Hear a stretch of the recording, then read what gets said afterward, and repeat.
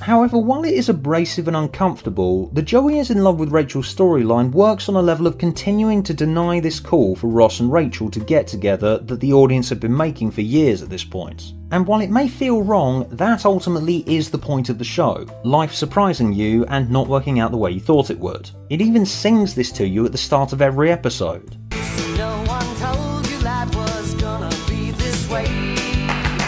The show does this at almost every turn, subverting the audience's expectations and the characters. So Ross gets married to Carol and has a kid. Turns out Carol's gay and she goes off and gets married to Susan and they raise the kid without Ross.